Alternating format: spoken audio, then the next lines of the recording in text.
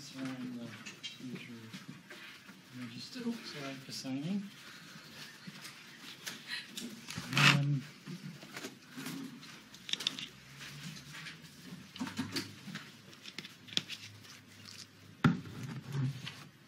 Good, so we've had a couple of hours off and now we're back into the metabolomics. So as I said this morning, lecture 3 is about informatics. So it's just giving you enough information to be comfortable with some of the analyses that are typically performed in metabolomics research. And I'm going to start, before I go into the various components of this next lecture, I just want to start with a quick definition on what bioinformatics is, because people have different views on what bioinformatics is. These days, it's an extremely important component of biosciences research. If you're a trained bioinformatician, you'll probably have about a wide range of jobs that you could apply for. So recruiting bioinformaticians is really, really challenging because there's such a high demand for them. So bioinformatics is the application and development of computing and maths and statistics as well within there for managing, analysing and understanding biological data to solve biological questions.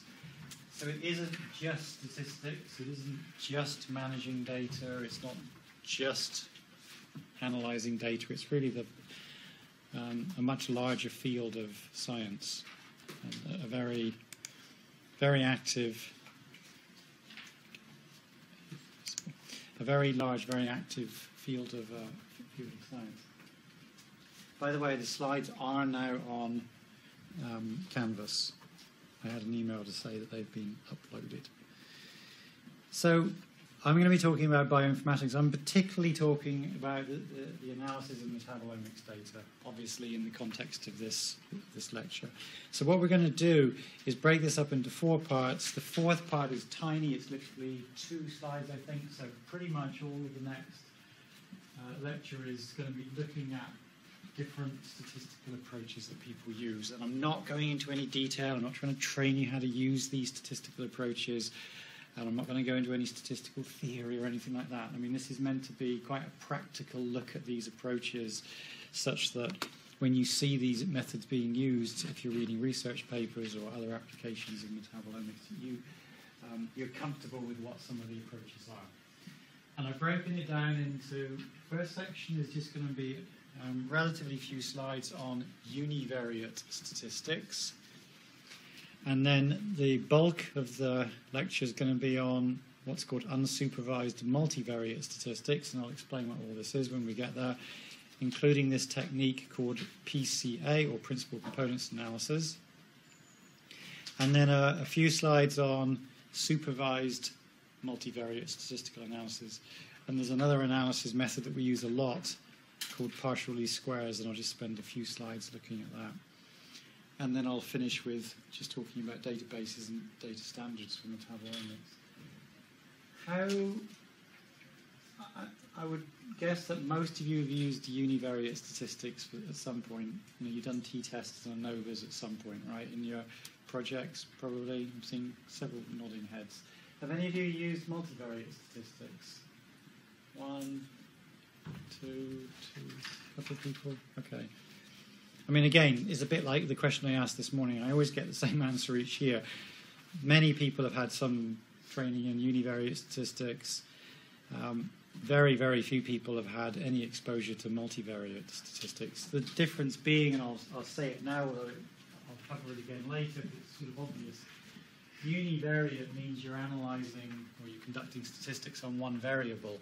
So if we said, are men taller than women, and we use you as the representative group, and we measure your height as the variable, of course, that's our data is all based around height, and we do a statistical test.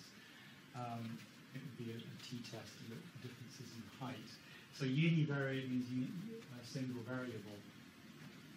And that's a whole branch of statistics focused on univariate.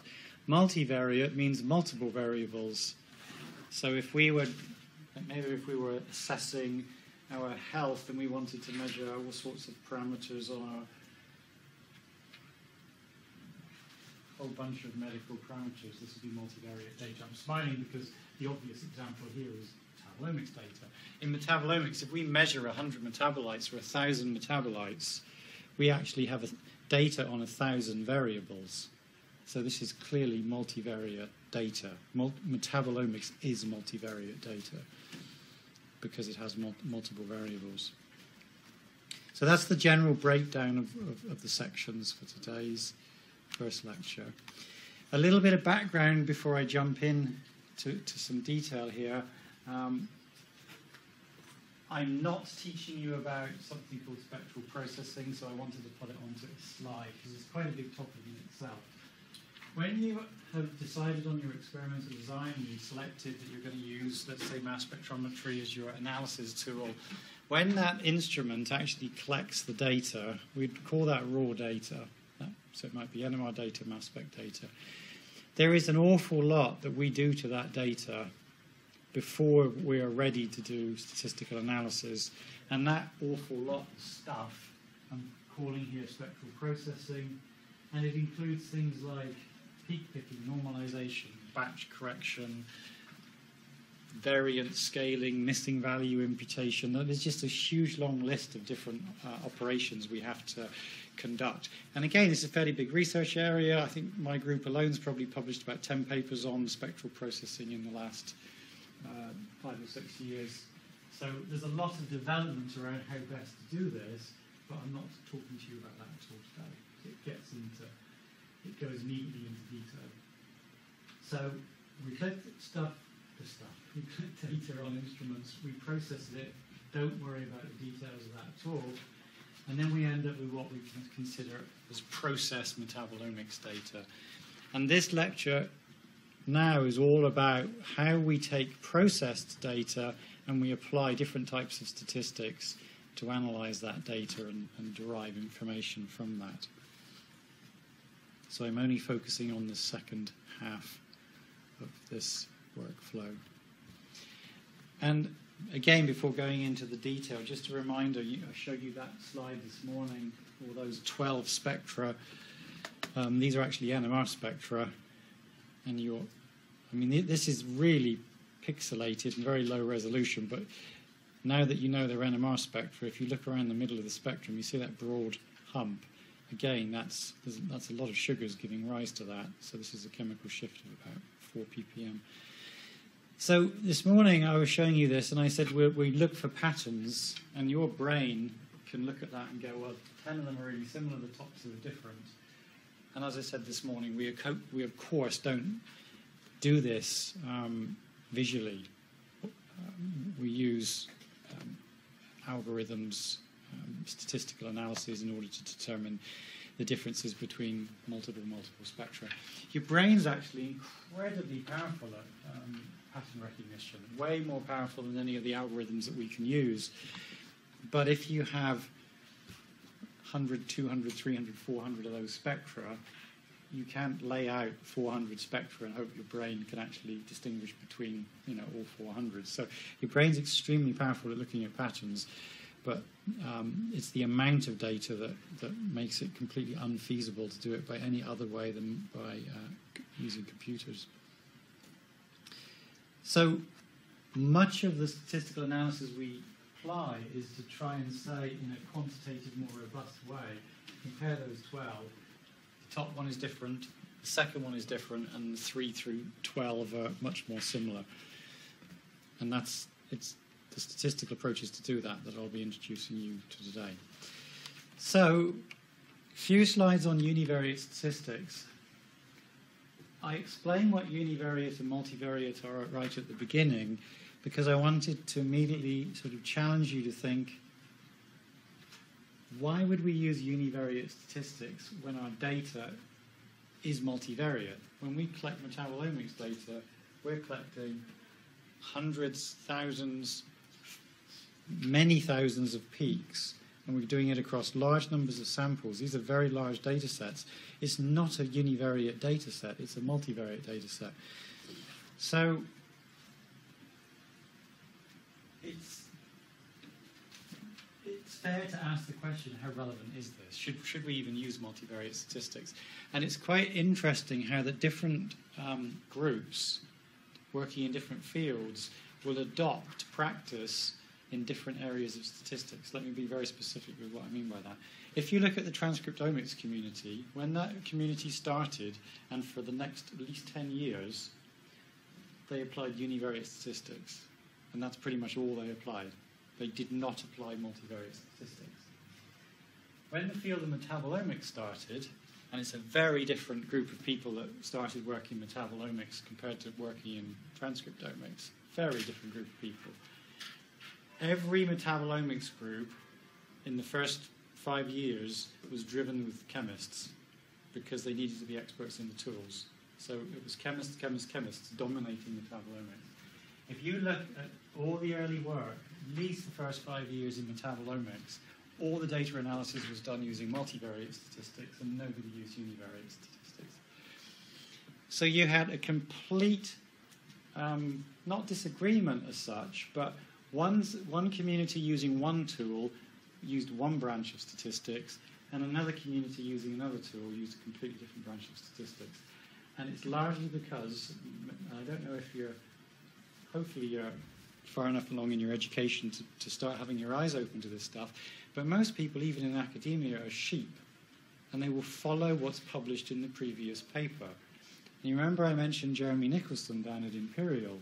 The first 5-10 papers that he published, he did a principal components analysis in every one of those papers. That's a multivariate statistical analysis. And then along come people like me and others and go, you know what? There's a lot of benefit to applying metabolomics. And I shift my research program, I start applying metabolomics. How shall I analyze the data? Well, what you do, you go to the literature, right? And you look up and you understand what other people do. And that's what happened. So in transcriptomics, the community started, and the pioneers and the first few papers were applying one particular type of method, and off the community went in that direction. And in metabolomics, it went off in the other direction. To prove that I'm actually not a sheep, I was one of the papers we published in, I think, 2006 or 7. It was one of the first applications where we said actually univariate statistics is valuable, and we published a metabolomics paper with using univariate statistical analysis. I do honestly think it was one of the first papers published doing that. So let's just remind you about metabolomics data sets. So we have lots of variables, and these are the metabolites, and we have lots of samples. This happens to have 18 samples.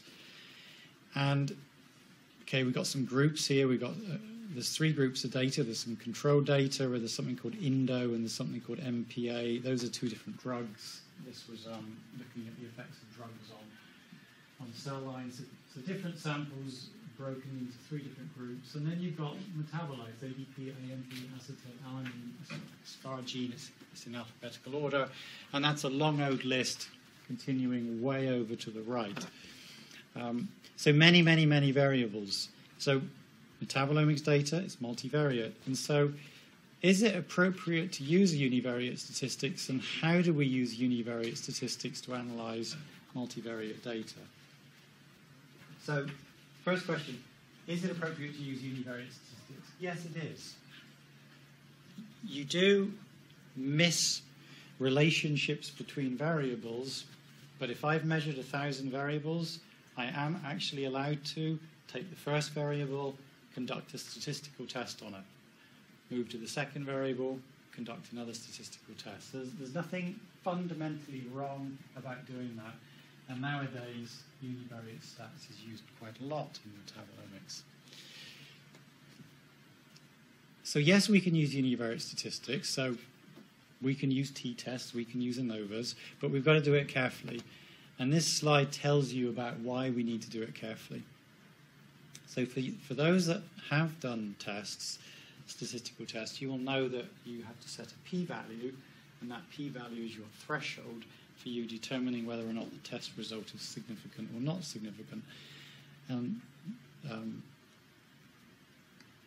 was going to say tradition, I mean working practice is perhaps a better way to say it, is that a p-value of less than 0.05 is considered to be an appropriate threshold for determining whether a statistical test is, has a significant or a non-significant result. Now, what a p-value of less than 0.050% actually means is there is a 5% error rate. This is because 0.055%. There's a 5% error rate in with such a p-value, which means if you say you're doing a study and you're going to measure 20 different responses, and in reality, you don't know this, nature knows this, in reality, none of these 20 so-called responses are actually, none of them should be significant results. So I can't think of a quick example of that. So just say you're going to do 20 tests, and in reality, none of them should be flagged up as significant. If you now conduct 20, let's say, t-tests with a p-value of 0.05, one out of 20 tests, 1 out of 20 of those tests that you've done will show up on average as a what's called a false positive. So it isn't really significant, but the test, because of the error rate associated with the test, it'll be shown up as significant, and you will believe that it's significant.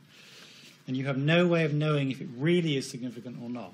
It's just shown up as significant in the test. That's if you did 20 tests. So if you imagine now you've measured 100 metabolites and you're going to do a statistical test on all of these, you're going to do 100 different univariate tests with that p-value.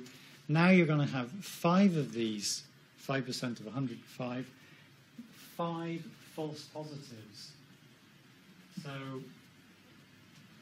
bit worrying if your results from your summer project, where you do a whole bunch of measurements and you get 5 significant responses, bit worrying that they could all be completely false. Now up to the scale of a mass spectrometry study, 1,000 metabolites. You apply 1,000 univariate tests at that p-value, you're going to get 50 false positives. So again, let me just bring this home. Imagine you take blood samples. Yeah, let's do it right. Here's one. All the men, all the women. No, it's not a great example because there are differences. Pretend you're all the same biochemically. We take blood samples from all of you. We measure 1,000 metabolites in all of you. And let's pretend that there are no differences between men and women biochemically. If you do that and you apply univariate stats, just as I'm describing here, the stats will tell us that 50 of those 1,000 metabolites are actually significantly different between men and women when they're not.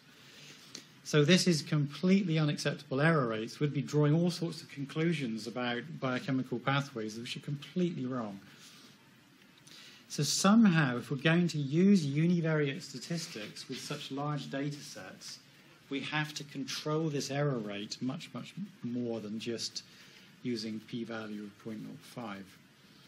So we have to use a much more strict p-value for the threshold for saying when a test is significant or not. And the easiest way to do this was a new piece of statistical theory which was developed now, 22 years ago, published in the Journal of the Royal Statistical Society by a couple of statisticians called Benjamini and Hochberg, and they developed a theory called false discovery rate, which is abbreviated to FDR. Now, you may have seen this. Did you see this in your transcriptomics? Did they talk about FDR? Oh, okay. Well, I'm kind of glad they haven't, because now you've learned about it from one of the omics. So if you apply this quite simple false discovery rate correction, what it does is it says, all right, you're doing an experiment and you're measuring 1,000 metabolites. Okay, well, what we'll do then, what it automatically does for you, is it adjusts the p-value such that you can greatly reduce the number of false positives in your experimental, in your statistical analysis. So if you want to have, say, a 5% false discovery rate, it really does limit the number of false positives that you obtain in the data. So it means that when you apply those stats and you get results that say this is significant, you're able to believe it much more confidently. So the summary on this is univariate statistics is applicable to metabolomics. It's now fairly widely used, but you've got to think carefully about how you apply it. And the key technique is this FDR correction. And honestly, if I picked up a paper on transcriptomics, unless I was unlucky, if I pick up a typical transcriptomics paper, they'll do univariate statistics with false discovery rate correction. So what you're learning about here is directly relevant to transcriptomics. Okay. So that was just to let you know you can do it, but you've got to do it carefully. And in the examples in the final lecture in a minute, you'll see some examples where we've applied that. But logic says metabolomics measures many variables. This is multivariate data. We should apply multivariate data set. We should apply multivariate statistical analysis. And so this is arguably a more relevant type of analysis. And I'm going to tell you to start with in this part about what are called unsupervised multivariate analysis and introduce you to this technique called PCA. So, multivariate, just to explain some terms, multivariate, I've already explained, dealing with large numbers of variables. It's multivariate data. I need to explain this term unsupervised. So there is unsupervised and there is supervised, and I will tell you about supervised in about 10 minutes, 15 minutes time. So unsupervised means when you apply this multivariate analysis on your data, the analysis algorithm, the computer, the stats package, doesn't have any knowledge of the identities of the samples. So if we go back to taking blood from all of you, measure 1,000 metabolites in all of you, men versus women in terms of is there a difference? If we were to give that set of data to this type of analysis, an unsupervised analysis, we would not provide any details of who were men and who were women. So we're giving the data, in a sense, the algorithm is blind to the information. So what the algorithm does, and you'll see this in the coming slides, is it looks for innate variation within the data set. So it's not saying, I've got male data, female data, I need to find differences. It's not saying that at all. What it's going to say is, I've got this whole big set of metabolomics data, and I'm going to see if any peaks change between all these samples. It doesn't know what men are, it doesn't know what women are. It's in unsupervised.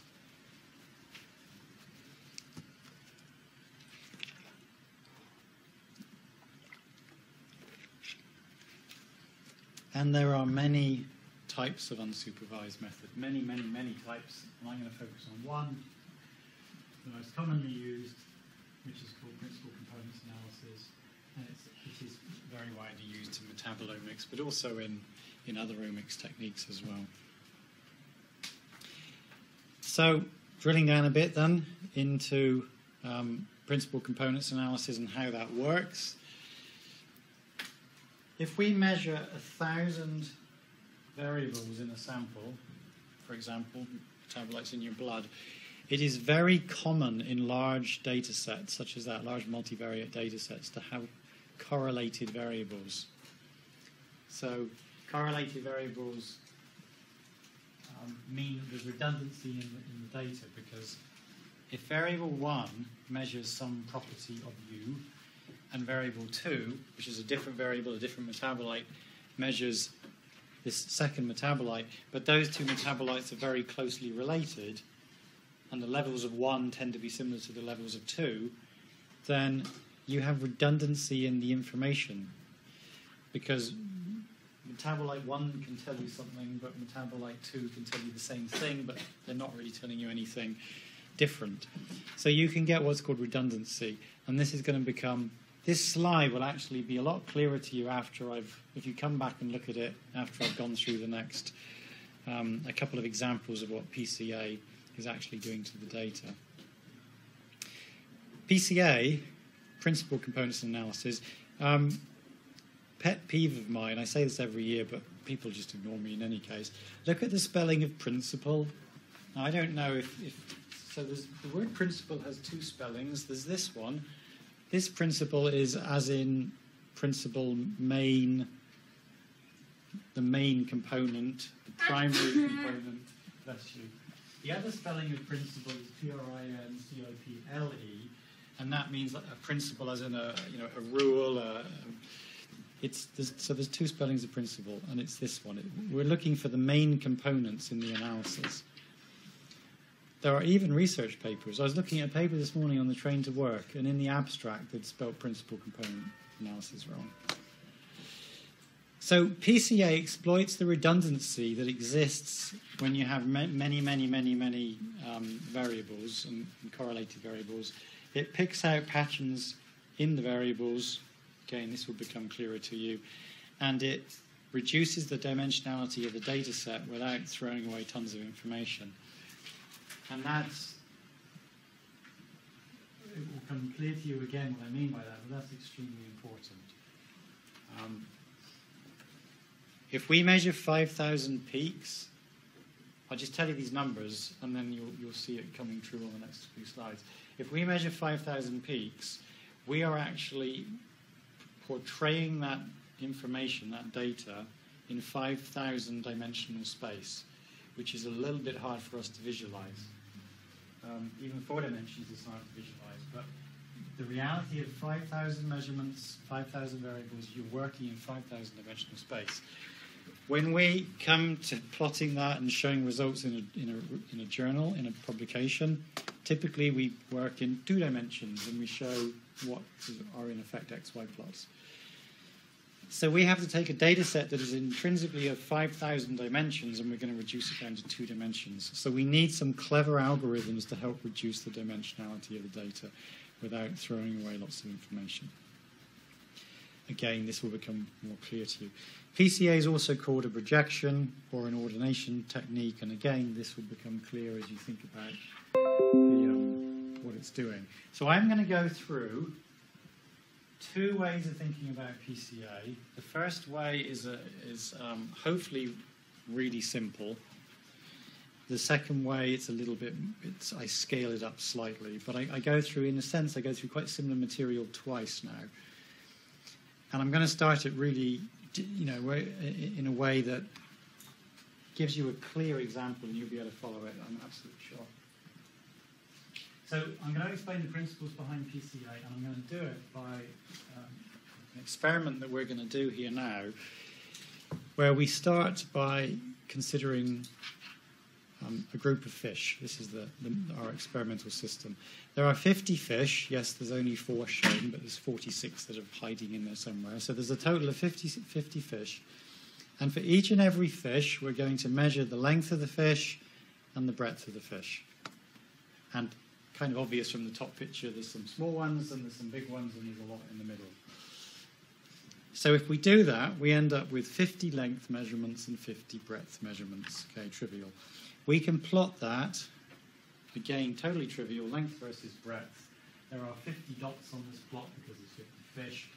You can immediately see, as is completely obvious that there should be, there is a relationship between length and breadth of the fish data.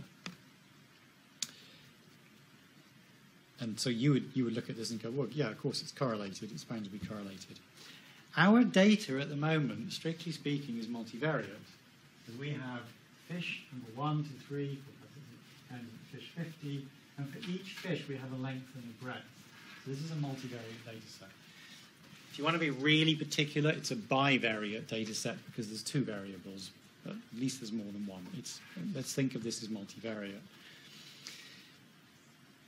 And when you're dealing with 2 variables, yes, it's not very complicated, so why do we really need to, there's not huge value in reducing 2 dimensions down to 1, but that's the exercise that we're going to go through, because then if you understand 2 down to 1, it helps you to understand 5,000 down to 2 a little bit easier. So given that we have this data, which you can visualize like this, or you can put in a table like this, and it's multivariate, what can we do to try and decrease from 2 variables down to 1 variable? Well, what your minds have already done is you've realized that there's a correlation between these variables. So, and this is the redundancy that I was talking about, because the length information describes the fish, the breadth information describes the fish, but actually, if we were to draw a line through these data points, do I have a pen anywhere? Yes. This bit always makes me nervous whenever I do this. I always feel like I'm drawing on the whiteboard to do this, but I'm feel like I'm drawing on the screen. So, right, am I allowed to draw on this? Yes. Okay, so we have a line through here. That's exactly the same colour. Let's go for something. We've drawn a line through here, and this is called principal component 1. And if we take, let's make it a few other data points so you can see it more easily. If we go from our data point down onto this line, and this is perpendicular, so I've dropped it down perpendicular. This line goes from 0 up to, let's pretend it goes up to 1. I mean, this is a continuous line. So about here, this is about, what, 0.3? So on PC1, this particular data point has a value of 0.3. This one is about 0.6. This one is about 0.5. This one's about 0.9, and so on. So instead of saying this data point has a length of 65 and a breadth of about 60, I'm now saying it has a PC1 score of about 0.05. Okay?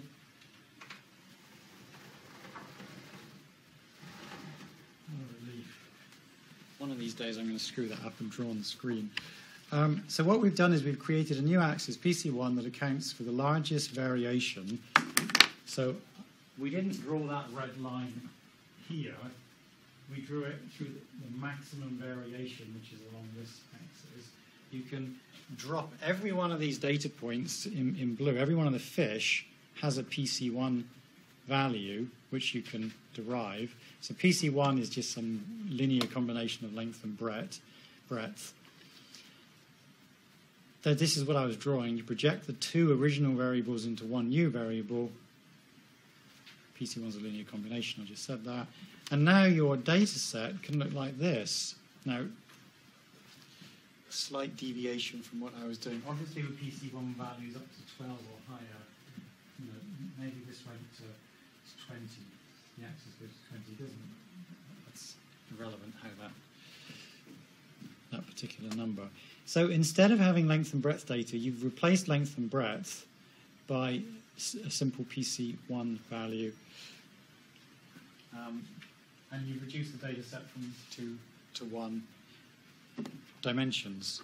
And that's what PCA is actually doing.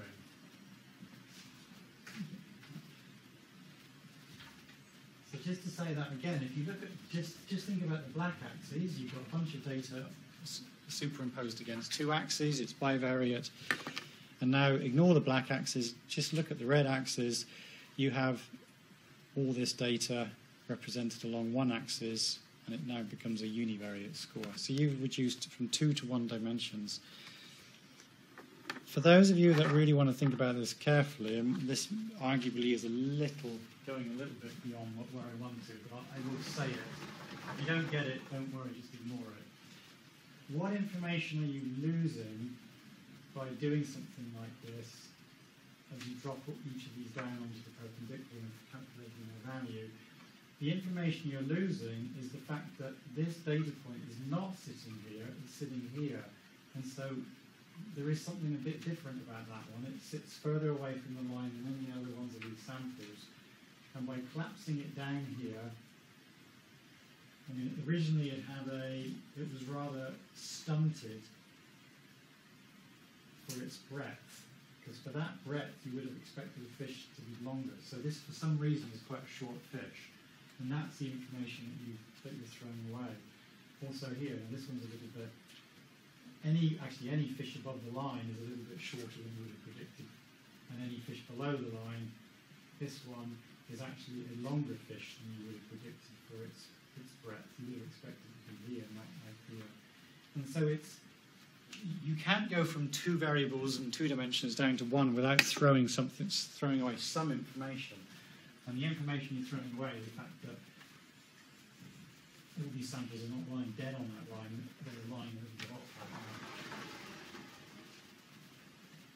But one of the things you have to deal with in omics is you have so much data, you can't hold on to purist principles. You have to let some stuff go. And it's that sort of thing, that dimensionality reduction is a good example of that. Okay, so that's a simple graphical example. Fish, length, breadth, 2 dimensions coming down to 1. I'm going to go through exactly the same concept, but I'm going to scale up to 3 dimensions.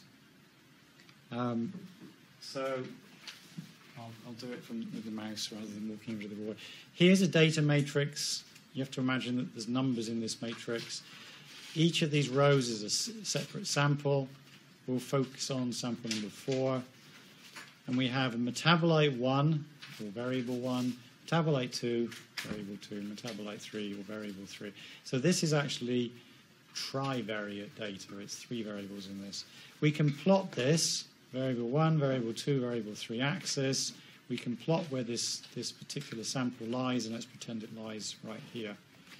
So that's simply plotting data in three dimensions. That's easy. If you add all the data points from the whole matrix, you get this sort of cloud. I'm going to redraw this on the left side of the next slide. So I've literally just redrawn what was on the previous slide here. Now this cloud of points in 3 dimensions, the first thing I want to do, or the first thing the algorithm's going to do, is it doesn't like having the cloud away from 0, and so it does something called mean centering, and it gets hold of the cloud, and it shifts the whole cloud such that the average of the cloud sits on 0, 0, 0. It's just a technicality. You can think of that as the axis moving to the cloud, or the cloud moving to the axis. It doesn't matter. There's just a shift in the data points. Here's the little sample that we're following. Remember what we did with the length and breadth in the fish data? We had a swarm of data points, and we apply, okay, redrawing it on the left side again, that's identical to on the right, the other one. We apply principal component number 1. Principal component number 1 is drawn through the largest scatter of the points to explain as much variation as possible, and it says this here, this is PC1, yeah, that's just saying in writing what I've been speaking. And then for each of the data points, we project down, just as I was drawing on the whiteboard a second ago. So the data point that we've been following, which is the magenta one, this has a PC1 score of here on this axis. And then for the fish example, we only had length and breadth, and so you can only show PC1. Now that we've got 3 variables, I can go and I can introduce a second axis. And so a second axis is drawn for PCA. It has to be perpendicular to the first axis, which again, it says this here on the slides, which of course you can get access to now as well. And that data point that we've been following, we can project that down, and it has a PC2 value. So there's not really any difference between that and the fish example, except this is done in 3 dimensions as opposed to the fish was in 2. If you now just squint and think, ignore the colour, just look at black. You've got variable 1, variable 2, variable 3, and a bunch of data points. So you've got a bunch of data points shown in a 3-dimensional plot. Now, ignore all the black axes, variable 1, variable 2, variable 3. Just focus on the blue and the red ones. You've got 2 new variables. They're perpendicular. One's called principal component 1, one's called principal component 2. And each and every sample in your study has been projected onto these PC1 and PC2 values. Keep an eye out on PC1, PC2. 2 orthogonal axes. That is it's not the same data, this is different data, but this is what a PCA scores plot of metabolomics data looks like. So this is the sort of thing that you almost always see or very frequently see in any metabolomics paper. Principal components analysis, scores plot, because it's looking at the scores data. So if I go back up for a second, just to be clear on terminology, when you project these values down, the new value is called a score. So imagine you've done a metabolomics study and you've got something like, I don't know, 40 samples in your study. Imagine you've measured 1,000 metabolites, 5,000 doesn't matter, thousands of metabolites. If you take that data and you then put it into a principal components analysis, it's going to take 5,000 dimensional space, and it's capable of reducing it all down to just two simple dimensions. Now what's really clever here, and it's now transitioning to explain how you interpret these, the relative distances amongst individual samples in this plot represent the similarities and differences between those samples. So saying that really simply, see those three red dots that are almost sat on top of each other? If these are LC-MS, liquid chromatography, mass spec, metabolomics data, as it says in the title, that sample, that one and that one, metabolically are almost identical. So if they group closely together, their metabolomic signature or their metabolic signature is almost identical. The ones that are a long way away, so say from the red ones down here to the blue ones up here, these are metabolically very different.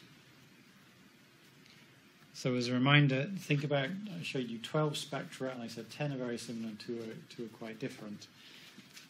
PCA is going in, it's finding which ones are similar, which ones are different. It's grouping the ones that are very similar and putting the ones that are different a long way away in different clusters. And if I just click the mouse a few times here, this is actually rat urine data from female rats taken in the night, female rats taken in the day, male rats taken at night, male rats taken in the day. And the fact that you're seeing these distinct clusters is showing that there are diurnal differences. So within male, day and night, female, day and night. That's the primary difference in the data set. And then males and females have different urine, and that's the second difference.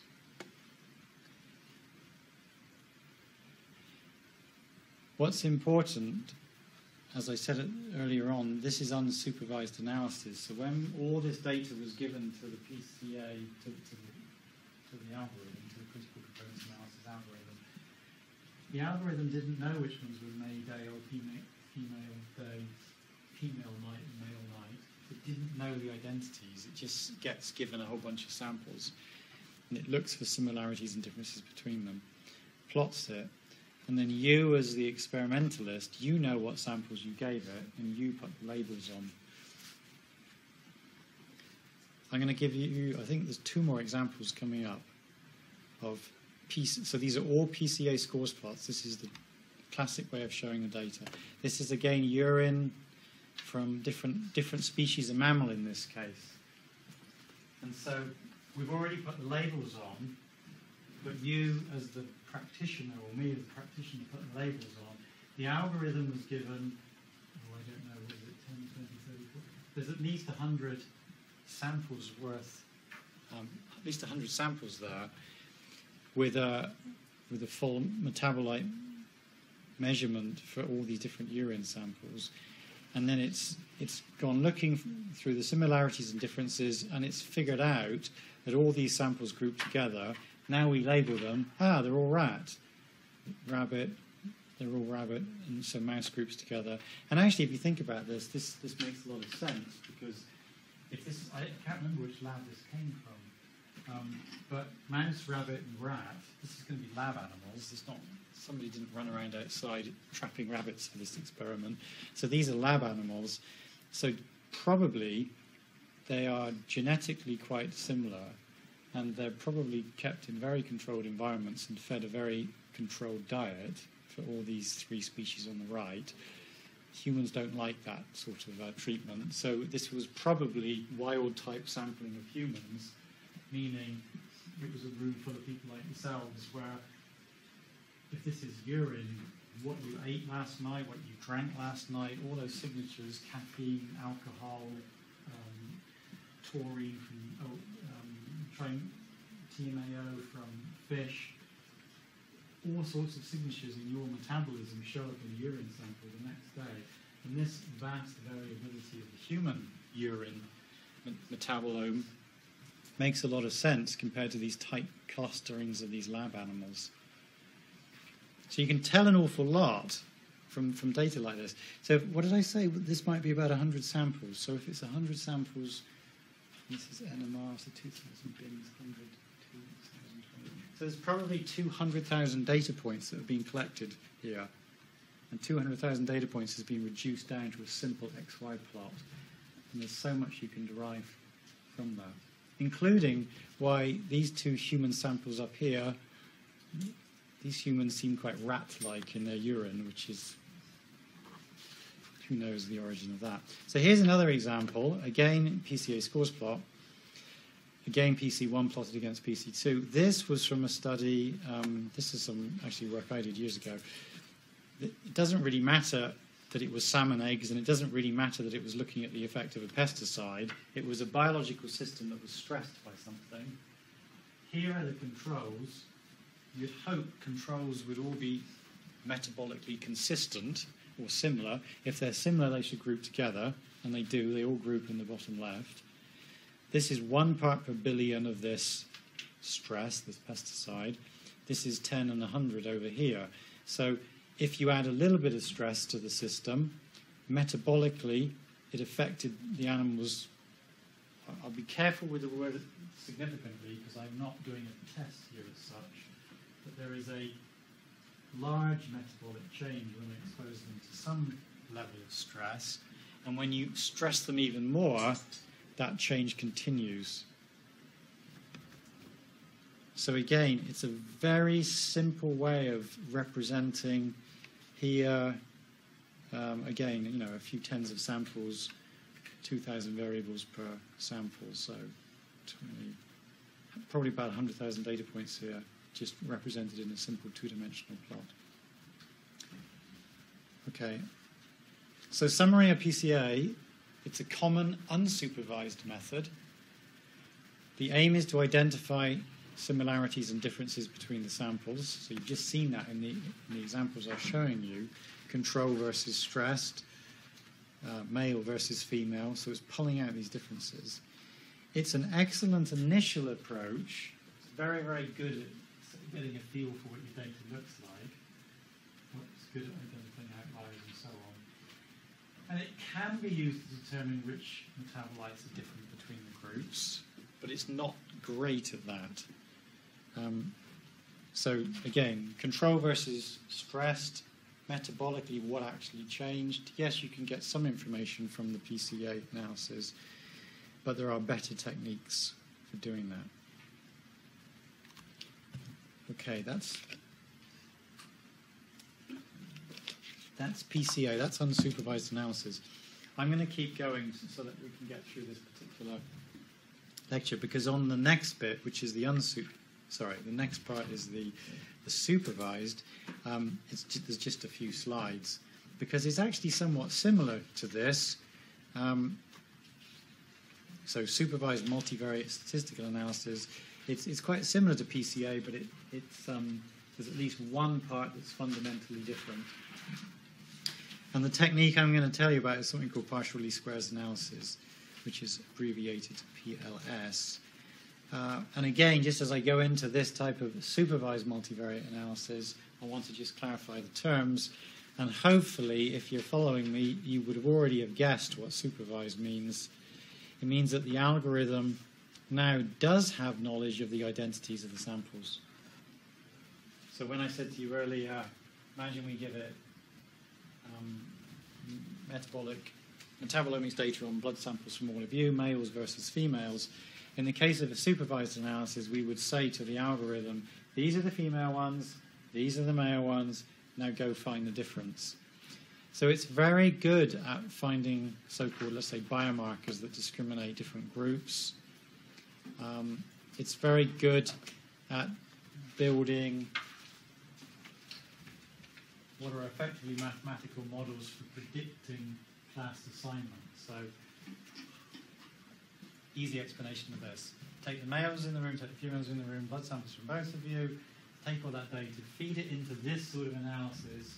It builds a model that says male blood metabolism tends to look like this, female blood metabolism tends to look like that. Somebody passes in the corridor, I've got my back to the corridor, you quickly race out, take a blood sample from them, come in and say to me, here's a blood sample, is this from a male or a female? I can take that blood sample, do an NMR or mass spec analysis, put it into the mathematical model that we've built based upon you, and it will spit out the result and saying that looks like a female or it looks like a male. So predicting class assignment, and I've got a very silly example of that on one of the slides in a second. So again, I've already said those points. And here's the silly example. I don't know how I got sucked into doing this, but across in Leicestershire, there is the Waltham Centre for Pet Nutrition. Waltham is one of it's in the Mars Corporation of companies. Waltham makes dog food amongst various other things. And the scientists there said, well, we've heard about metabolomics. We want to know if it can do anything of value to our research in pet nutrition. Can we conceive of a study with you? This is what I would like to try. And so they paid us to do this.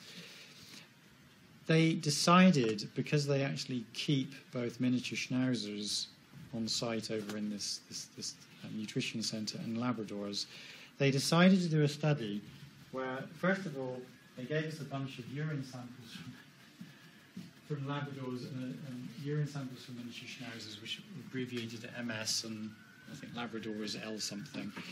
And they said, first of all, here they all are. You know what they are. We'll tell you what they are. We used NMR spectroscopy. We then collected all that data, and we used this supervised method of analysis called partial squares discriminant analysis. And so we told the algorithm, several of these black squares, these belong to labs, and the black circles belong to the miniature schnauzers. Can you find metabolic differences between these two breeds of dog? And yeah, there are. I mean, surprisingly big metabolic differences between them. And so we reported back to them and said, yeah, there's big metabolic differences, easy to see the difference. And I said, really? Is it that easy? So we'll give you 7 more samples, 7 more urine samples from dogs from their site, their research centre. But we won't tell you what those samples are.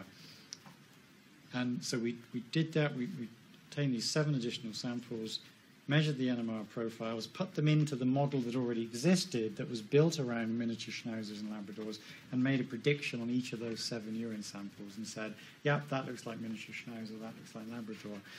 And got, it was all blinded to us, but we got 7 out of 7 correct. So PLS discriminant analysis, a scores plot is interpreted the same as a PCA scores plot that we've just been learning about. The axes are called something different. They're called latent variables, but this is just detail.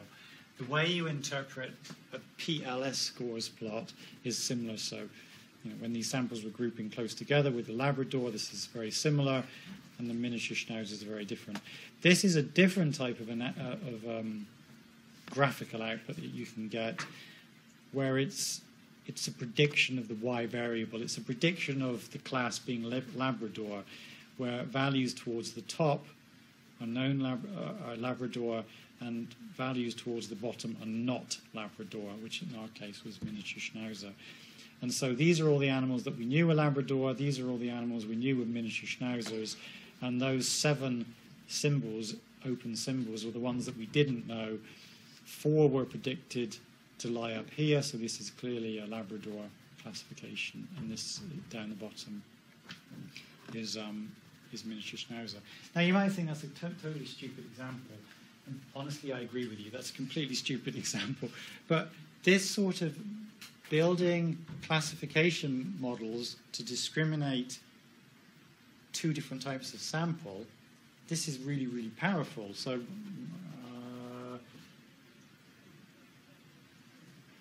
food production plant, chickens in a food production plant, you can imagine taking chickens that are healthy and others that perhaps have a particular disease. And you build a classification model to find those small numbers of metabolites that differentiate those two classes. And you then have a predictive model, and then you use it in your processing plant. Every 1,000th sample or 100th sample, you can be screening for a disease and looking, identifying the phenotype of the samples that you don't know about based upon the prior building of a model that you do know about. I think I've got one more slide on. Okay, I've said that.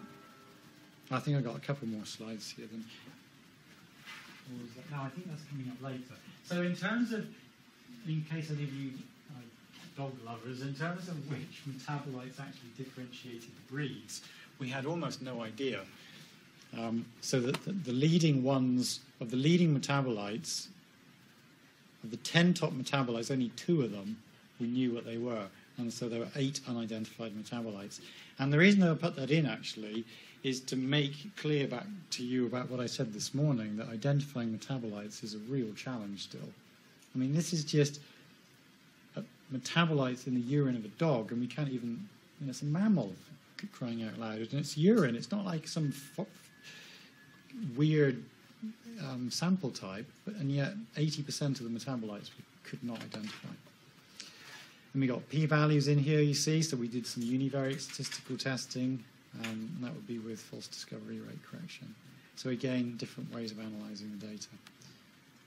Okay, so the slide I was thinking of is in the examples, which is I'll do in the final lecture. So 2 final slides on data standards and databases. When you were learning about the transcriptomics, did they say anything about, do either of those terms familiar? Miami or May? No, okay. It's very easy to conduct a metabolomics experiment extremely poorly. It is very hard to conduct one extremely well. There is just so many things that can go wrong that one needs to be very, very careful in how these are conducted, and then very, very thorough in how you report what you did. And so data standards in biology in general have become a really, really important topic in the last 10 years. Data standards in omics, well, that's what, there's a little bit of background here for the other omics that you learn about, and data standards in metabolomics, which is just this bottom box. So in 2007, the International Metabolomics Standards Initiative was launched, and it got scientists together all over the globe to say, if you're going to do a metabolomic study in your lab, this is what you should be reporting. If you're going to use chemostats, you should describe this. If you're going to sample the chemostats in a particular way, you need to describe that. You need to describe how you're going to prepare the samples. You need to describe how you generate the data, how you process the data, what statistical analysis that you do. And so the top journals in things like Science and Nature and others that are the top ones in this field of metabolomics, they rely on such initiatives as this to say, oh, look, I've submitted a paper to Nature. If it doesn't meet the standards defined by the international community, this paper will just get thrown out because it hasn't been done to a particular standard. So probably only having one slide on data standards, honestly, in a course like this is probably not enough. I think data standards should be talked about a lot more with you. But within metabolomics, there's this thing called the MSI. And again, doing injustice to it really, but databases. And I don't know if Array Express was mentioned, or when you learn about proteomics, whether these other databases were mentioned.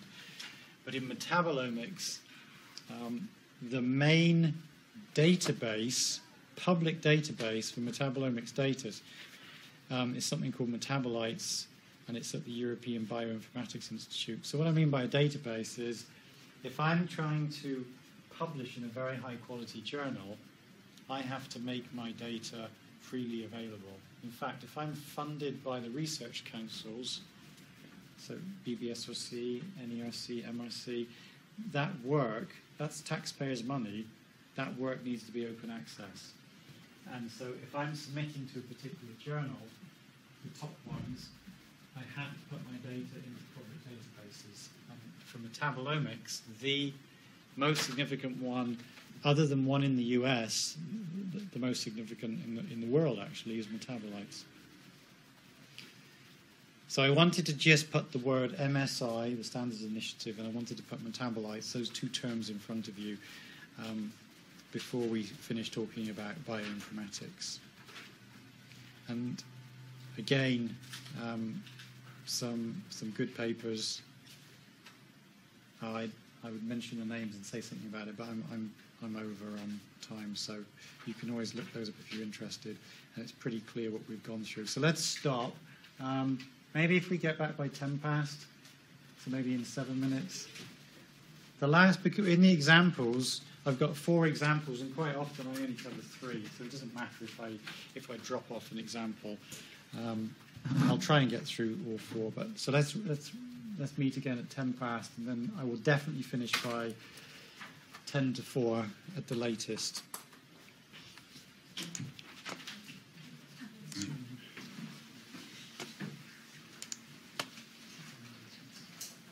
Okay, the 4th and final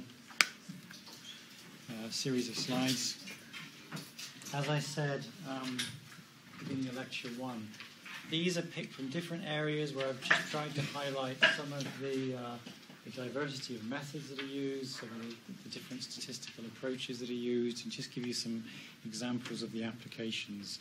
So if you're thinking in this first study, okay, it's human medicine, well, why show that in this class? Well, it's a clear example of application to trying to discriminate a couple of different groups. So it doesn't matter that it happened to be human plasma, as you'll see. It's the fact that it's an approach that was applied where one didn't know what the metabolic differences were between 2 groups. They went in, they studied it, they found differences, and then they have a classification model. Much like the dog urine example, but just in a few more slides explaining it. But I will fly quickly through some of the rationale behind some of the studies, because it's a rationale as human disease. I won't dwell on it for this lecture. So I'm going to do one on disease classification between 2 different groups. The next example, while it's interesting in terms of the data itself, it's actually time course data.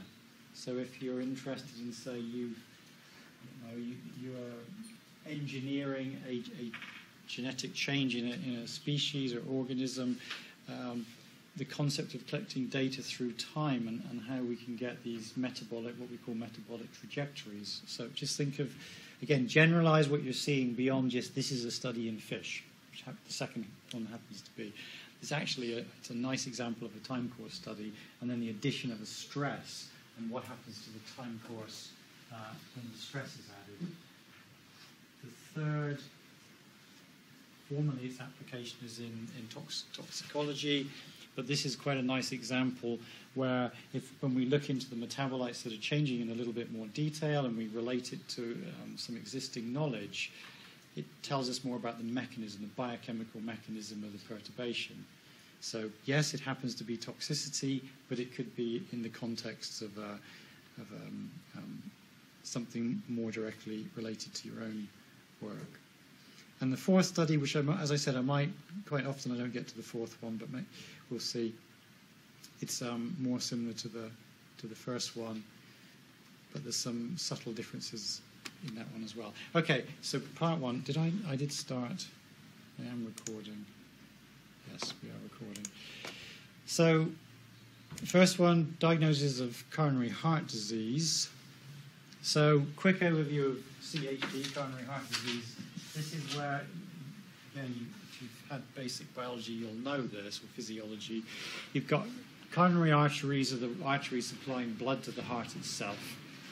And if those arteries begin to become blocked, if you get fatty material and building up inside of those arteries, you're reducing the blood supply to the heart, and that's what can lead to a heart attack. More mild symptoms before the full-on heart attack, and which of course can be fatal, is things like chest pain.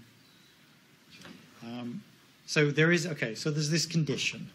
At the moment, the way in which you diagnose this condition, so say I went into the doctor's office and I said, I've got bad chest pains.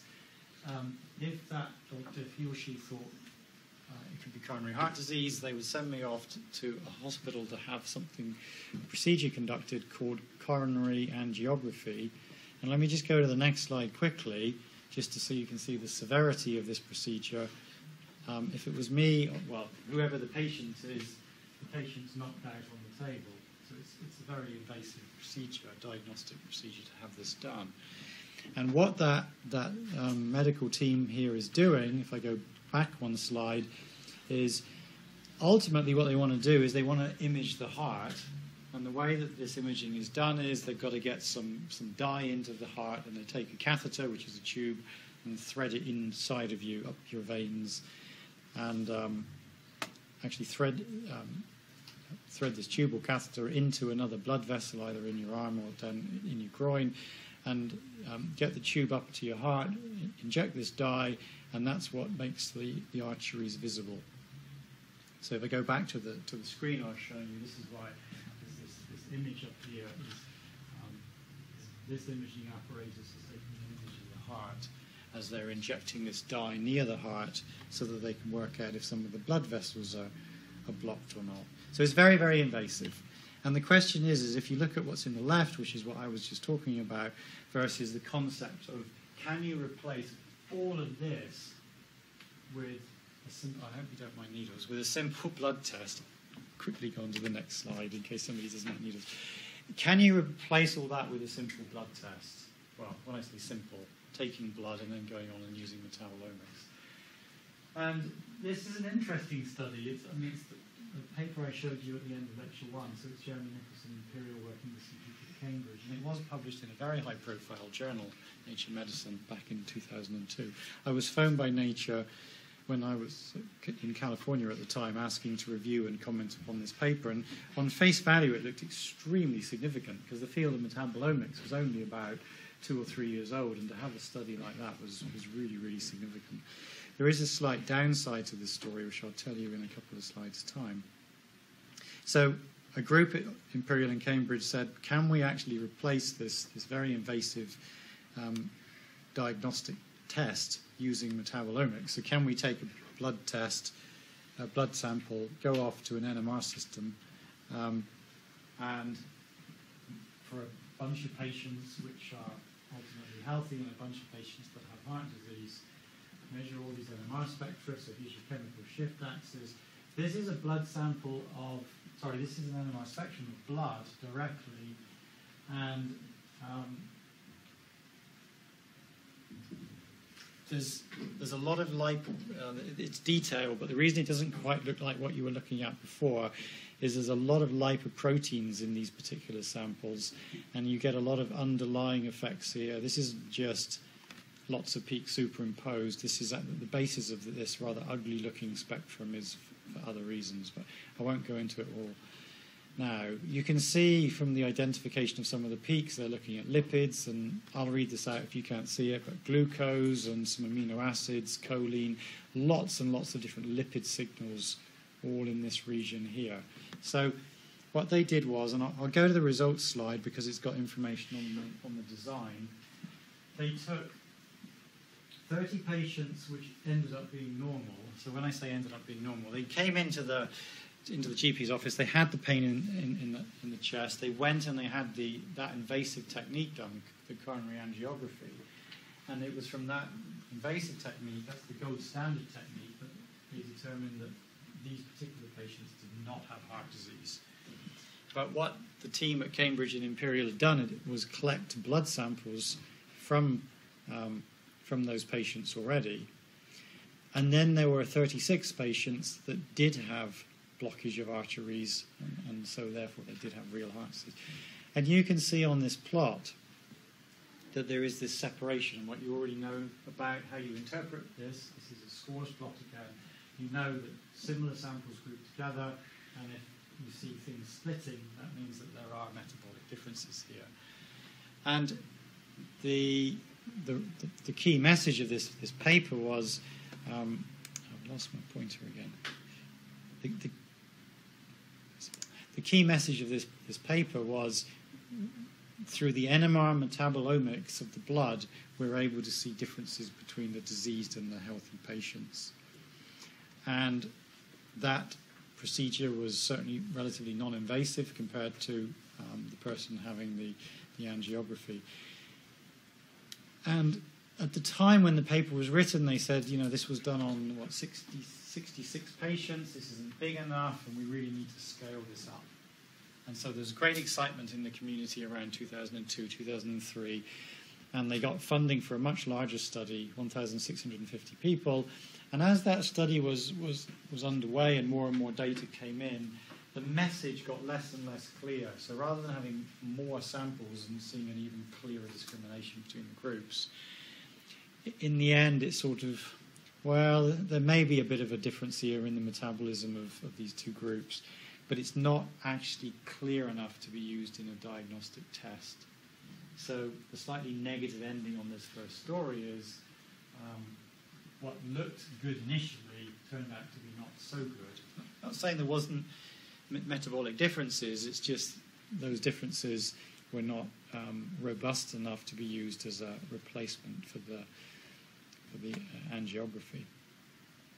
But they did, as part of finding out which peaks were different between the controls and the disease group, they did identify effectively some biomarkers, and those were all related to fatty acid side chains in lipids, particularly low-density lipoproteins, very low-density lipoproteins.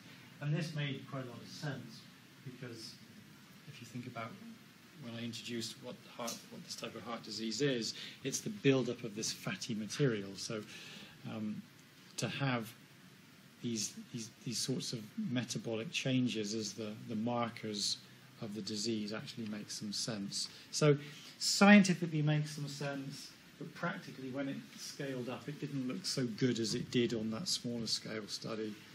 And ultimately, it hasn't transformed clinical practice.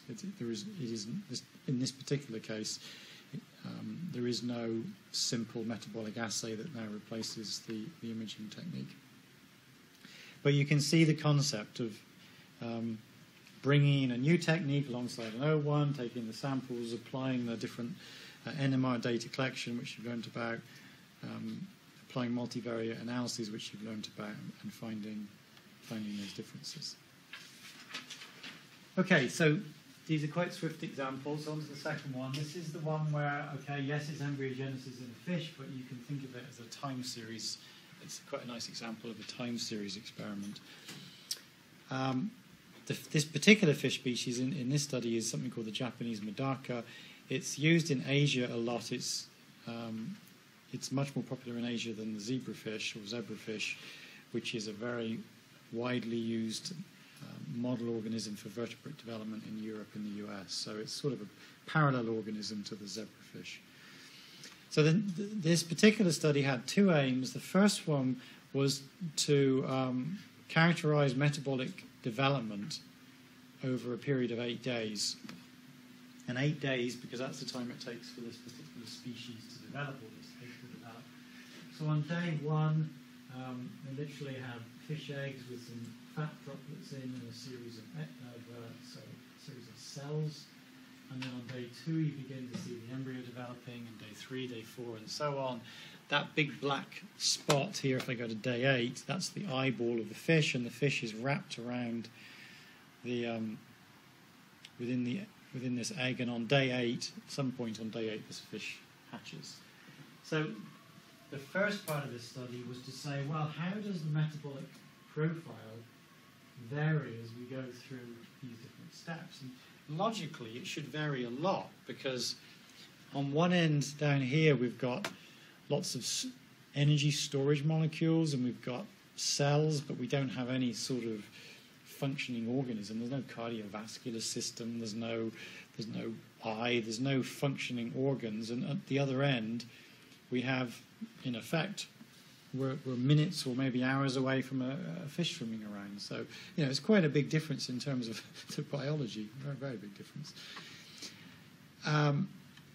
Jumping in, this was an NMR study again. You actually saw this slide earlier this morning, so that there's the NMR data.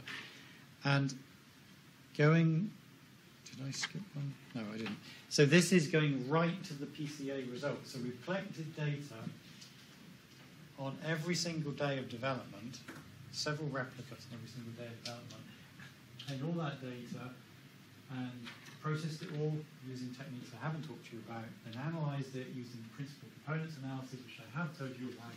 And this is again the principal components analysis scores plot, PC1 against PC2.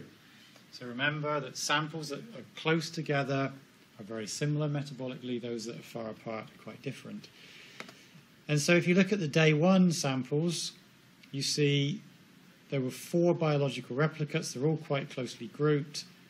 By the time you get to day 2, there's clearly a metabolic difference. Day 2 grouped very, very tightly, and so on. And you can, you don't need me to read through the days. But what's clear is that the metabolism over time is changing, actually changing quite a linear way. Then something quite significant happens around day 4 or 5, and then it changes in a different way, but again quite linear.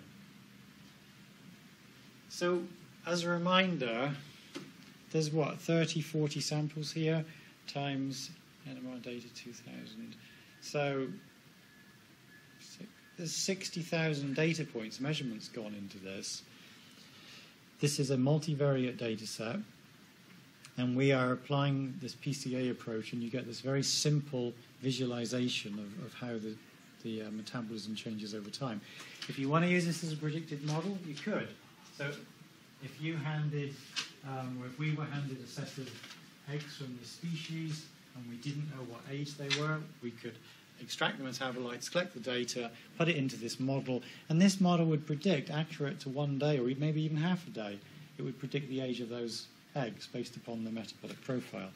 I'm not saying that in itself is useful, but again, the sorts of things that you can do with metabolic data. So this time course and this following the process of the development of the embryo is quite an unusual example of metabolomics. The second part of this little case study is then to expose the animals to a stress. Now this happens to be toxicology, that's irrelevant. They were exposed to a stress as they underwent embryogenesis, and then on the 7th day of development they were studied. So what we've just been looking at was normal development.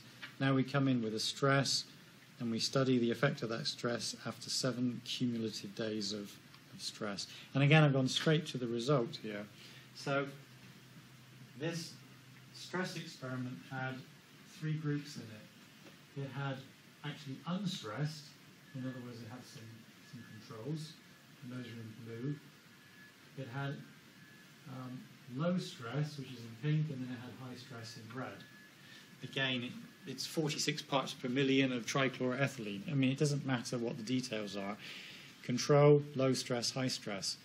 So this is a completely independent experiment that's been overlaid on top of the first embryogenesis study. Where should day 7 controls lie? Well, they should lie within the first day 7, and they do. They seem to cluster even more tightly than the first experiment, but they're exactly where you would have predicted. So this is highly reassuring that the consistency between the 2 experiments is absolutely consistent, and there's the day 7 control sitting where you expect it. What does a small amount of stress do? I mean, there were so many options. Does it accelerate development? That's be kind of unexpected. Does it retard development and make a day 7 look like a day 6? Might have done. Maybe a low level of stress has no effect at all. It's possible. Or maybe the low level of stress induces some other metabolic change. And it's the last one. Animals that were 7 days old but that were stressed end up being here. So it's sort of slowed them because it's moved it kind of back towards day 6, but it's definitely not sitting on top of day 6, it's sitting here. So you could argue from this 2D plot of a very large data set that yes, the stress has had an effect, yes, the stress appears to have retarded development slightly, but the stress has also changed their metabolism away from even day 6. Okay, now come in with a high stress. Well, to tell you the truth, what you could have hoped for was exactly to be here, because if controlled low stress, you might think, linear effect. If you add more stress, then you're going to shift them even more so, and you do. Now they don't look like, they're certainly not day 6s. They're sort of like day 5s on the x-axis, so really limited, really limiting the development. But clearly they have a metabolism that's quite different from even the low dose. So really nice PCA showing the way in which it's able to summarize all that really complicated metabolomics data down to just a simple plot. But that's not telling you anything about which metabolic pathways are being perturbed. For that, and this is a screenshot from the paper, very hard probably for you to read at a distance, I'll just pick out a couple of things. This is a table of digging into the detail of, okay, well, we see this change, but what are the metabolites? What are the pathways? What's actually going on in this study? So we have this column is metabolites. This is the position in the NMR spectrum. This is the fold change, and this is the significance of that particular change. So what do we want to pick? Energy-related molecules. Pick an obvious one, ATP. It is decreasing almost twofold. It's a highly significant result. So the stress has come along. One of the things that the stress has done has really compromised the organism's energy metabolism, which is perhaps the most obvious one for me to pick. Okay, so that was where you can look at some time course data and then superimpose the stress on top of that. So first of all, that showed you characterization of the changes in the embryogenesis process. You could imagine doing something similar on cell cycle, or you could imagine doing time course on knocking out particular genes and looking at the evolution of that knockout as it spreads through time through a metabolic network. We've induced some toxicant-induced trichloroethylene effects and identified some of those metabolic pathways that affected. And I mean, this sort of study has implications for chemical safety, but I'm not going to teach you about that today. Okay, third example. Now we're going to mass spectrometry. So now we're using a technique that's much more sensitive. We're using a technique that's going to discover many more metabolites, as you learned about this morning. This is actually using that. Was it? Yeah, I think it was. That was using this the FT-ICR mass spectrometer that I told you about this morning. Now, this is way too wordy, and I'm not going to go through it because I want to do two things here. I want to say this particular miniature case study is on this little organism that you may or may not be familiar with. It's a water flea. The Latin name is Daphnia magna. It is actually used throughout the world in toxicity testing. So that's why lots of groups in academic labs as well study this because of its widespread use in tox testing. It's also very heavily studied in ecology. And in this particular example, it's again a toxicology experiment. And without going through all the words, we can ask the question, if this animal is a representative animal of the aquatic environment, is stressed by a particular chemical, what's the mechanism by which that stress occurs? Can we learn anything about the biochemistry of the stress response? And again, you can see how that generalizes to any biological process that you might be interested in. Can we learn about the underlying metabolic biochemistry? So let me just pull up everything that you've learned about. There's some test organism, in this case Daphnia. Some exposure studies are done. It's extracted, as I mentioned earlier. Data is collected, as I mentioned earlier. A lot of data pre-processing, which I told you it exists, but I didn't tell you anything about it. And then applying statistical analyses. And I got a nice comparison of PCA and PLSDA in this study that is worth showing you. The experimental design, so this study was actually looking at simply a heavy metal. How much stress does a heavy metal induce? Very simple design, unexposed animals, and then increasing concentrations of copper. Okay, I won't bother reading all the other words. It's saying what's on the previous slide. I'm going to put both of these images up side by side. So the study was done. The animals were exposed to different levels of copper. The animals were preserved. The metabolites were extracted. The mass spectrometry was conducted, and eventually the statistical analysis was done. On the left, this is the unsupervised, the principal components analysis. This is where the algorithm doesn't know that they were controlled, this was low-dose copper, and so on. It just was given all the spectra. On the right, this is the supervised approach. This is the partial least squares discriminant analysis. So in that case, I'm actually being clear here, and I've labelled it at the bottom. And it was ended up presented in this way because of some of the, looking at some of the results from here. This PLSDA was conducted with the black symbols, so that the control and the low doses that didn't appear to have any effect formed one class, and then the two high doses were grouped together into a second group. So, okay, first of all, look at the PCA, unsupervised. You can see there's a bit of a separation. It's not that clear. There's an odd sample here. Sample number 24 is behaving unusually, but you can see that the controls and the lower doses are a little bit separated from here. So just looking at the intrinsic variation in the data, the PCA is able to just begin to pull this apart. But when you come along with a supervised method, where you're saying to the algorithm, look, I want to know specifically the differences between this group and this group, it's a lot more powerful at being able to go into the data and find those differences and pull those groups apart, which is what's happened here. So this looks like a much better result, I hope you would agree, because there's more separation than the PCA. And the reason for putting this case study in is to show you that that's what these more powerful types of supervised analysis are capable of doing. Yeah, I just say I don't know why sample 24 is an outlier, but it clearly still is. No. Could you not use PLS to kind of exaggerate results? Good. We'll sign you up for reviewing metabolomics papers. Yes, well done. So, these approaches on the left, the unsupervised approaches, these are not dangerous in the hands of people. You can't go wrong with PCA. It's safe. You're not putting labels on groups. You just can't go wrong. You could do the same. If you had a data set, you would do the same PCA as me. It's impossible to overinterpret it.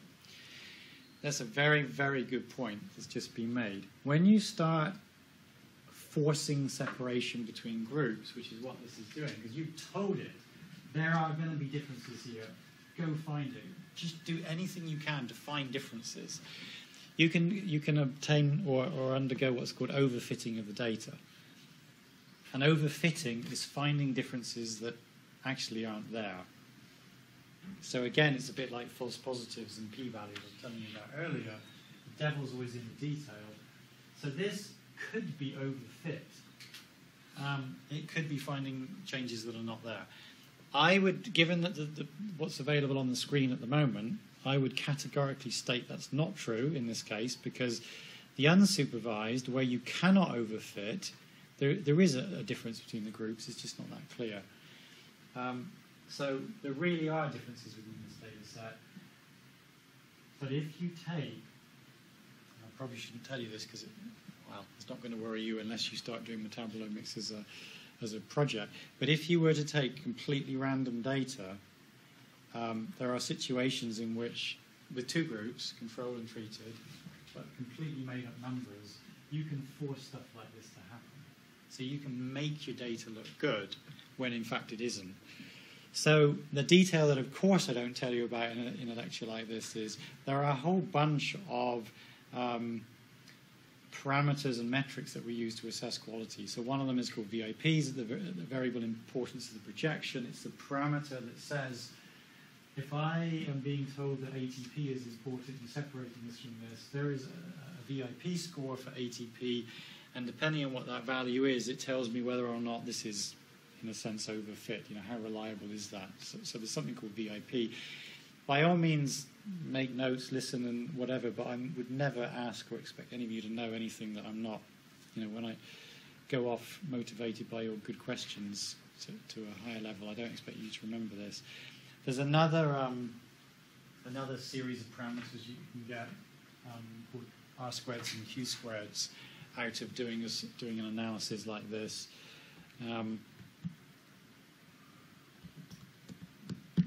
Why don't I spend a minute or two telling you this and not do the final example? So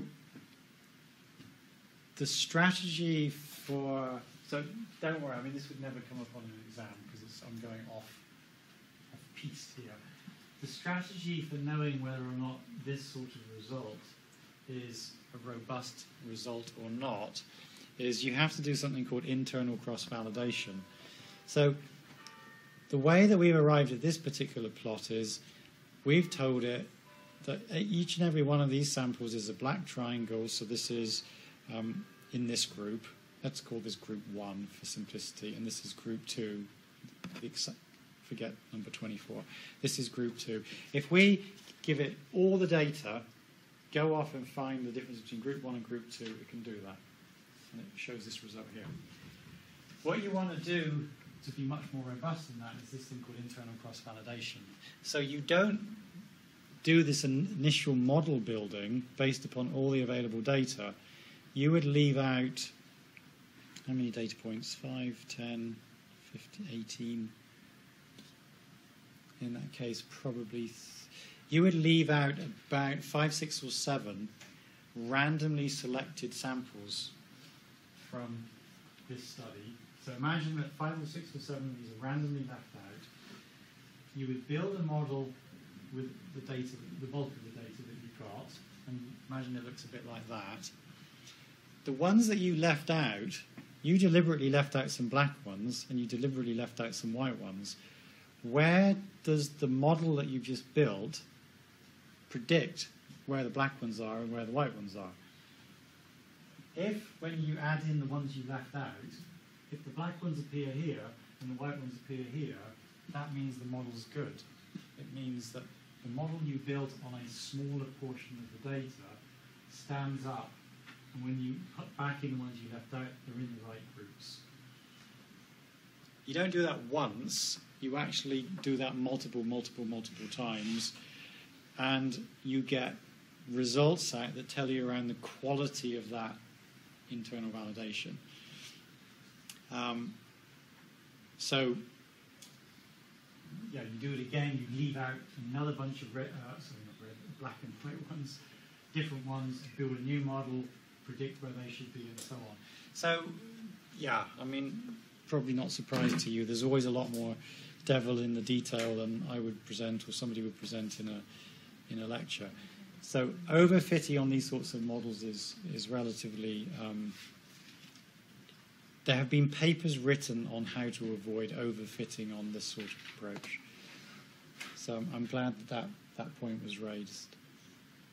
So I will finish this example, because remember this example was about discovering something new about the mechanism. A couple more slides on this. So this is, again, this is this Daphnia, this toxicology copper study.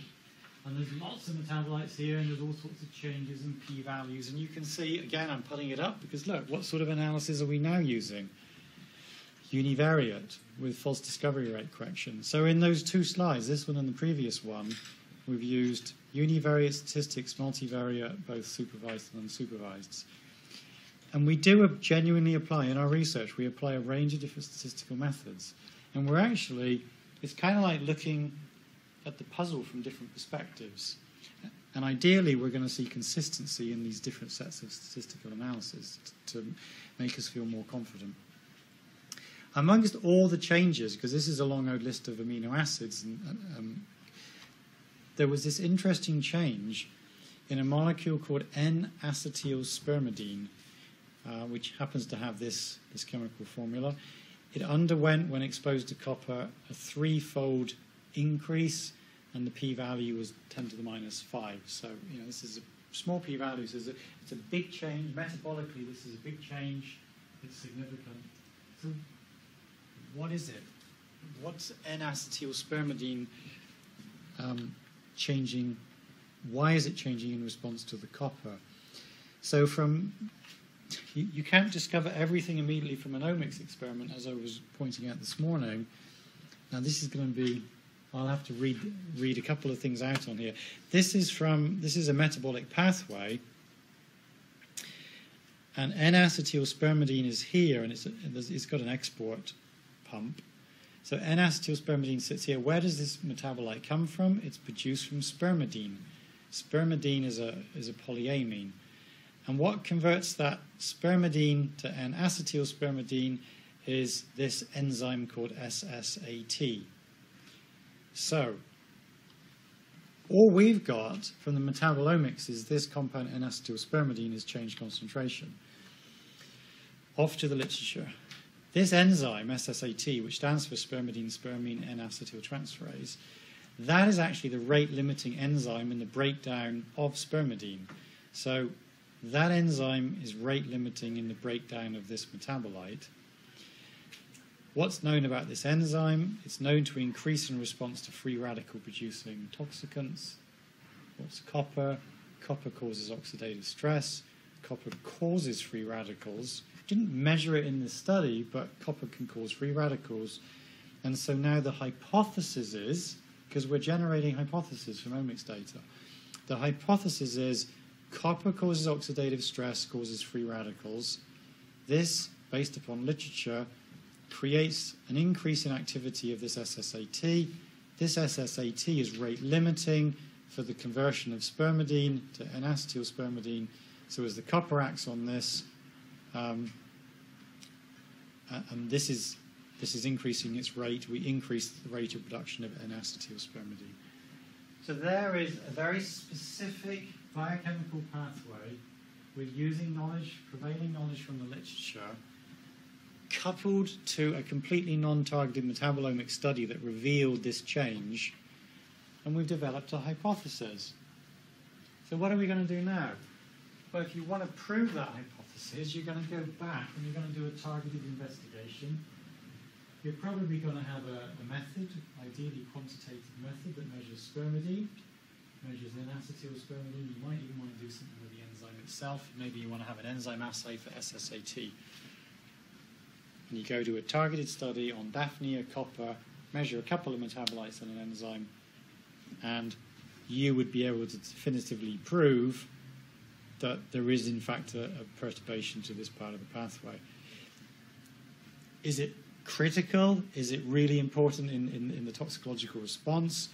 I don't know, but it was certainly one of the larger fold changes and one of the more significant effects. So, out of all the metabolism that was probed, it certainly sort of shone out as an important part of metabolism. So hopefully, because I think that will be the last slide, other than the conclusions on that one, because I'm not going to do that. And that's fine. I think that's a specific conclusion to the study. The generic conclusion is, going back to that slide, which I said probably is one of the most important slides in Lecture 1, which is the way that we use omics technologies to discover biological processes, biochemical processes. We let the data advise us on what's happening. So we mine the data, we come up with the information such as this, because nobody would have thought to study N-acetylspermidine. So we allow the data to speak for itself and advise us on where to go. And now we build hypotheses and we test specific pathways. And if we had done that, and I'm not aware that anybody has done that follow-up experiment, but hopefully that follow-up experiment will be done with the right level of replication, quantification, and so on, to derive a definitive mechanistic piece of the puzzle, if you will, of how copper is interacting with this organism. So that's how you use omics data to translate to classical hypothesis-driven science. So I won't do the final example. I'm a couple of minutes over in any case. So any final questions? And if not, then hopefully if you go